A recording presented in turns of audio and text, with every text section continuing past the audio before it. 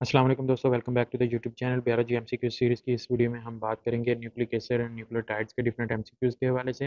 Different concept से different MCQs देखेंगे और जिनके करेक्ट ऑप्शन होंगे वो भी आपके साथ डिस्कस करेंगे, जो ऑप्शन इनकरेक्ट होंगे वो भी आपके साथ डिस्कस करेंगे। चलिए शुरू करते हैं वीडियो को। सबसे पहले है जी हमारे पास एमसीक्यूज़ नंबर 1 है, what novel type of biological molecule was isolated from nuclei of the first cell इन 1869। तो न्यूक्लियाई ऑफ फर्स्ट सेल से कौन सा हमारे पास जो है बायोलॉजिकल मॉलिक्यूल जो था वो इस आइसोलेट किया गया था। तो न्यूक्लियाई है, तो न्यूक्ली ऑप्शन है जी protein, lipid, carbohydrates and nucleon. तो न्यूक्लियन जो है ये हमारे पास जो है न्यूक्लिक एसिड का पुराना नाम था। न्यूक्लिक एसिड यानी डीएनए और आरएनए, और इसको जो है वो हमारे पास जो है वो फर्स्ट सेल से, वाइट ब्लड सेल से जो था उसके न्यूक्लियस से जो है ड्राइव किया गया था, इसी वजह से इसका नाम जो है न्यूक्लियन रख दिया गया था। नेक्स्ट हमारे पास है जी MCQ number 2, what was the compound initially named by the Swiss physician due to its location in the nucleus. तो जो हमारे पास है जी कौन सा जो है फिजिक्स स्विस फिजिशियन ने जो था वो कंपाउंड जो था वो इनिशियली जो था न्यूक्लियस की लोकेशन की वजह से इसका क्या नाम रखा था। तो उसमें है जी ऑप्शन है जी प्रोटीन, लिपिड्स, कार्बोहाइड्रेट्स, तो न्यूक्लियन। ऑप्शन डी यहाँ पर करेक्ट है। मैंने आपको पहले बताया कि न्यूक्लिक एसिड जो था न्यूक्लियन था, वो न्यूक्लियाई से फर्स्ट सेल के ड्राइव हुआ था, उसकी वजह से उसका नाम जो था वो न्यूक्लियन रख दिया गया था। Compound nucleon was later renamed as nucleic acid due to, तो उसका नाम बदलकर न्यूक्लिक एसिड क्यों रखा गया था। ऑप्शन है जी basic nature, acidic nature, solubility, complexity. तो एसिडिक नेचर जो थी उसकी वजह से जो था वो न्यूक्लिक एसिड, न्यूक्लियन का नाम बदलकर जो था वो न्यूक्लिक एसिड रख दिया गया था। एसिडिक नेचर थी और न्यूक्लियस से जो था वो ड्राइव हुआ था, तो इसकी वजह से जो था वो इसका नाम है न्यूक्लिक एसिड रख दिया गया था। नेक्स्ट हमारे पास है जी एमसीक्यू नंबर 4 है, what are two major types of nucleic acid found in living organisms। तो major type of living nucleic acid in living organisms कौन सी हैं। ऑप्शन है जी amino acid and peptides, DNA and RNA, protein and lipids, carbohydrates and sugars. तो ये बाकी option B जो है ये हमारे पास राइट ऑप्शन है, DNA and RNA, deoxy ribonucleic acid.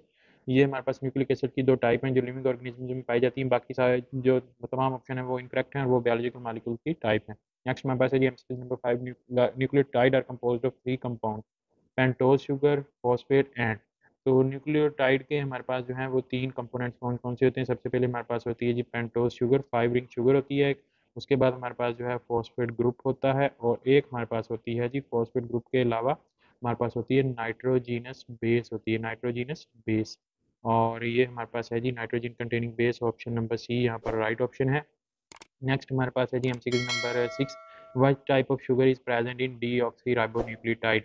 Deoxy ribonucleotide यानी डीएनए में कौन सी हमारे पास जो है वो शुगर पाई जाती है। Ribose, glucose, deoxy ribose and fructose. तो राइबोज और डीऑक्सी राइबोज, ग्लूकोज और फ्रक्टोज की अगर हम बात करें तो ये हमारे पास 6 कार्बन रिंग स्ट्रक्चर है। और राइबोज और डीऑक्सी राइबोज की बात करें तो ये हमारे पास न्यूक्लिक एसिड में पाई जाती हैं। राइबोज यहाँ पर हमारे पास जो है वो आरएनए में पाया जाता है, जबकि डीऑक्सी राइबोज जो है वो डीएनए में पाया जाता है। नेक्स्ट हमारे पास है जी MCQ number 7, the nitrogen containing ring structure in nucleotide are called. Nitrogen containing ring structure जो होते हैं न्यूक्लियोटाइड में उन्हें क्या कहा जाता है। तो उनको हम जी ऑप्शन है amino acid, sugar, base, phosphate.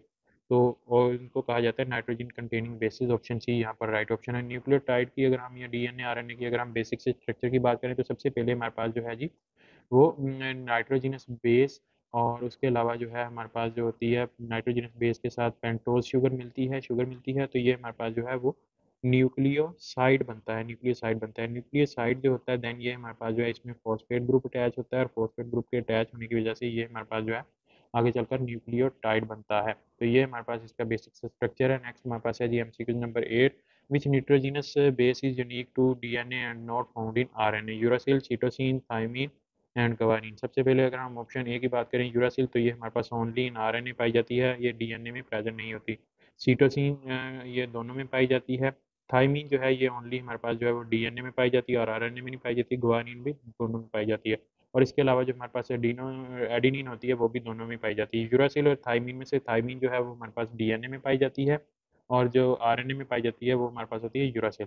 तो नेक्स्ट हमारे पास है जी MCQ number 9, how are nucleosides differ from nucleotides. Nucleoside lake the phosphate group, nucleoside lakes है शुगर ग्रुप, न्यूक्लियोसाइड लेक्स है बेस, न्यूक्लियोसाइड लेक्स है नाइट्रोजन आइटम। तो जैसे मैंने आपको पहले बताया कि सबसे पहले हमारे पास जो है नाइट्रोजनस बेस और शुगर बनेगी, मिलेंगी तो न्यूक्लियोसाइड बनेगा, और न्यूक्लियोसाइड के साथ जो है फॉस्फेट ग्रुप अटैच होगा तो न्यूक्लियोटाइड बनेगा। तो ऑप्शन ए यहाँ पर राइट ऑप्शन है, न्यूक्लियोसाइड में जो है वो फॉस्फेट ग्रुप नहीं होता, वो फॉस्फेट ग्रुप लैक करते हैं। नेक्स्ट हमारे पास है जी MCQ number 10, which term is use to describe the formation of polynucleotide through the linkage of nucleotide, hydrolysis, polymerisation, hydrogenation, glycosidation. तो न्यूक्लियोटाइड की फॉर्मेशन, पॉलीन्यूक्लियोटाइड की फॉर्मेशन को जी हमारे पास यहाँ पर हम क्या कहते हैं, पॉलीमराइजेशन कहते हैं। इसमें जो है हमारे पास जो है वाटर जो है वो रिमूव नहीं होता, बल्कि इसके अलावा जो है हमारे पास जो है phosphate group, high energy phosphate group जो है वो जो है अलहदा होते हैं। तो ये बी ऑप्शन यहाँ पर राइट ऑप्शन है। नेक्स्ट हमारे पास एमसीक्यूज हैं फ्रॉम एटीपी एंड एनएडी के टॉपिक से। एमसीक्यूज नंबर 11 है, what does ATP stand for? Adenosine triphosphate, amino terminus polypeptide, adenine, thiamine, protein, aldehyde, transcription product. तो एटीपी जो है वो हमारे पास जो है एडिनोसिन ट्राइफॉस्फेट होता है, इसमें 3 फॉस्फेट होते हैं और ये एनर्जी करेंसी होती है। ये भी हमारे पास एमसीक्यूज आ सकता है कि एनर्जी करेंसी सेल की क्या है, तो वो हमारे पास है जी एटीपी है।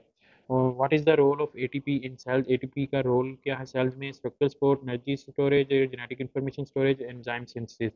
तो अगर हम बात करें जी ऑप्शन बी, यहाँ पर जो है वो हमारे पास जो है वो राइट ऑप्शन है, एनर्जी स्टोरेज, ये एटीपी का हमारे पास फंक्शन है। नीचे ऑप्शन सी की अगर हम बात करें जेनेटिक इन्फॉर्मेशन स्टोरेज की, तो ये डीएनए करवाता है, न्यूक्लिक एसिड करवाता है। स्ट्रक्चर सपोर्ट यहाँ पर हमारे पास जो है वो सेल वॉल या सेल मेम्ब्रेन देती है, और एंजाइम सिंथेसिस ये प्रोटीन होते हैं। नेक्स्ट हमारे पास MCQ number 13, the covalent bond between phosphate group in ATP are known as. तो कोवेलेंट ग्रुप जो हमारे पास फॉस्फेट ग्रुप में होते हैं एटीपी के, वो क्या होते हैं? हाइड्रोजन बॉन्ड होते हैं, लो एनर्जी बॉन्ड होते हैं, हाई एनर्जी बॉन्ड होते हैं, या आयनिक बॉन्ड होते हैं। तो फॉस्फेट ग्रुप में जो हमारे पास एटीपी में बॉन्ड होते हैं वो हमारे पास जो है हाई एनर्जी बॉन्ड होते हैं। एटीपी जब जो हमारे पास जो है वो एडीपी और फॉस्फेट में कन्वर्ट होती है, तो एनर्जी जो है वो रिलीज होती है, जो सेल के डिफरेंट रिएक्शंस में जो है वो काम होती है। नेक्स्ट हमारे पास है जी MCQ number 14, what is the product of hydrolysis of ATP? Adenosine diphosphate, ribonucleic acid, NAD और जीटीपी। तो हाइड्रोलिसिस एटीपी की होगी, तो जैसे कि मैंने आपको पहले बताया कि एटीपी, एडीपी और फॉस्फेट जो है वो निकलेगा, और ये ऑप्शन ए जो है यहाँ पर हमारे पास जो है राइट ऑप्शन है, और इसके साथ जो है एनर्जी रिलीज होगी। नेक्स्ट हमारे पास है जी MCQ number 15, nicotinamide adenine dinucleotide is composed of how many nucleotides? Nicotinamide adenine dinucleotide कितने न्यूक्लियोटाइड पर मुश्तमिल है? तो 1 2 3 4। तो यहाँ पर डाई न्यूक्लियोटाइड लिखा है, तो इसका मतलब है कि ये 2 न्यूक्लियोटाइड पर जो है वो मुश्तमिल होगा। नेक्स्ट हमारे पास है जी MCQ number 16, what are 2 nucleotide component in NAD? Nucleotide में दो जो है एनएडी में 2 न्यूक्लियोटाइड होते हैं, और दोनों न्यूक्लियोटाइड के मेन कंपोनेंट कौन से हैं? Adenine, guanine, cytosine, thiamine, nicotinamide adenine, ribose and deoxyribose. ये ऑप्शन है डी, ए और बी जो हैं ये तीनों ही दोनों न्यूक्लियोटाइड में पाए जाते हैं, बट ऑप्शन सी यहाँ पर राइट ऑप्शन है। एक हमारे पास जो न्यूक्लियोटाइड होता है उसमें निकोटिनामाइड पाई जाती है, और दूसरी में हमारे पास जो है वो एडिनिन पाया जाता है। ऑप्शन सी यहाँ पर राइट ऑप्शन है। नेक्स्ट हमारे पास है जी MCQ number 17, NAD functions as a coenzyme in various cellular processes include। NAD जो है हमारे पास कोएंजाइम के तौर पर एक्ट करता है in various cellular processes including energy storage, DNA replication, redox reaction, structural support. Structure support जो है वो सेल वॉल देती है, एनर्जी स्टोरेज यहाँ पर हमारे पास जो है वो एटीपी करवाता है, डीएनए रेप्लिकेशन जो है वो हमारे पास डीएनए में होती है, रिडॉक्स रिएक्शन यहाँ पर ऑप्शन सी जो है वो राइट ऑप्शन है। नेक्स्ट हमारे पास एमसीक्यू नंबर 18 है, the term die nucleotide refers to a nucleotide with 3 phosphate group, a nucleotide with 2 nitrogenous bases, 2 nucleotide joined by phosphate group, 2 nucleotide joined by sugar group। तो option C यहाँ पर जो है वो हमारे पास right option है, because ये हमारे पास जो है दोनों न्यूक्लियोटाइड जो होते हैं ये आपस में फॉस्फोडाइस्टर बॉन्ड के साथ जो है फॉस्फोडाइस्टर बॉन्ड के साथ जो है वो अटैच होते हैं, और जितने भी हमारे पास न्यूक्लिक एसिड होते हैं उनमें अटैच करवाने के लिए फॉस्फोडाइस्टर बॉन्ड जो है वो काम आता है। नेक्स्ट हमारे पास है जी MCQ number 19, which molecules is often refer to as energy currency of the cell? तो ये हमने पहले भी बात की है, एनर्जी करेंसी ऑफ सेल कौन सा है? RNA, DNA, ATP and NADH. तो ऑप्शन सी यहाँ पर जो है हमारे पास राइट ऑप्शन है, because it contains high energy phosphate group. Next में है जी हमारे पास है MCQs number 20, what type of bond is formed when nucleotide link together to form A polynucleotide? तो न्यूक्लियोटाइड जब आपस में मिलते हैं, पॉलीन्यूक्लियोटाइड बनाते हैं, तो उनके दरमियान कौन सा बॉन्ड जो है वो पाया जाता है? Hydrogen bond, peptide bond, phosphodiester bond, glycosidic bond. तो यहाँ पर हमारे पास जो ऑप्शन सी है ये राइट ऑप्शन है। मैंने आपको पहले बताया कि जब 2 न्यूक्लियोटाइड या 2 से ज़्यादा न्यूक्लियोटाइड पॉलीन्यूक्लियोटाइड बनाने के लिए आपस में मिलते हैं, तो उनमें जो है फॉस्फोडाइस्टर बॉन्ड पाया जाता है। पेप्टाइड बॉन्ड की बात करें तो ये हमारे पास प्रोटीन्स में पाया जाता है, पॉलीपेप्टाइड स्ट्रक्चर्स बनाने में। ग्लाइकोसिडिक बॉन्ड जो है ये हमारे पास जो है वो कार्ब्स में पाया जाता है। तो दोस्तों यहाँ पर हमारे पास टोटल 20 एमसीक्यूज थे न्यूक्लिक एसिड और न्यूक्लियोटाइड से।